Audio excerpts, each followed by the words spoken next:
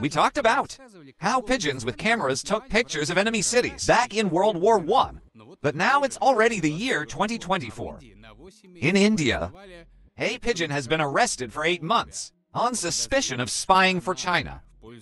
2 more pigeons were caught spying at an Iranian nuclear facility in 2008. And in Sudan, vultures with GPS trackers were mistaken for Israeli spies. But here is a real nightmare for a paranoid person. A dead bird's body fitted onto a real drone that flaps its wings realistically. If you saw one outside your window, you would not even notice it would notice its electronic eye is better than an eagle's. So all this paranoia about surveillance is quite justified. Today, absolutely any flying device can be turned into a spy with electronic gadgets.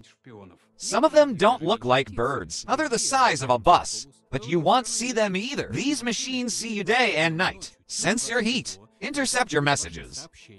But how good are their eyes? Can they see your face from above? And what you're holding in your hands?